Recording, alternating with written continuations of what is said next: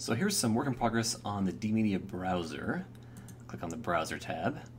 So one thing I want to show off is the performance. So this is roughly 800 video thumbnails, and they were just loaded when I hit the tab.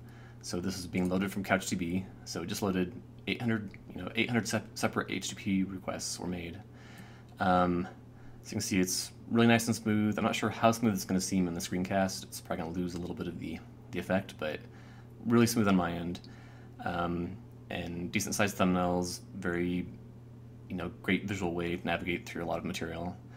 And this is all footage from Lenaro Connect and UDS. But the really exciting thing, I'm just trying to spot some good video, is playback. Should have had the volume muted. Anyway, so this is playing 1080p video from a Canon 60D, as you can see in the metadata. And this is roughly 50 megabit a second video, and the playback is flawless. And this is inside a user interface that's done entirely with WebKit and HTML5.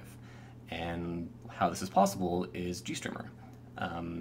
So we have a very high-end full multimedia backend at our disposal, and yet we also have the great flexibility that web tools give you. Oops, there's a bug right now where if you flip through too many of the videos, it eventually screw up. I think that's what just happened. But anyway, so very exciting, and we've been extremely happy with our decision to use WebKit for the UI, and extremely happy with GStreamer. For those of you who've worked with HTML5 video in, say, Chrome or Firefox, embedded WebKitGtk is off the charts fast compared to them. And I'm not sure exactly what all the difference is, but GStreamer is the secret.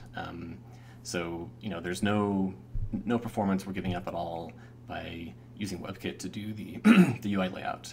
So anyway, lots more to come, and thanks for watching.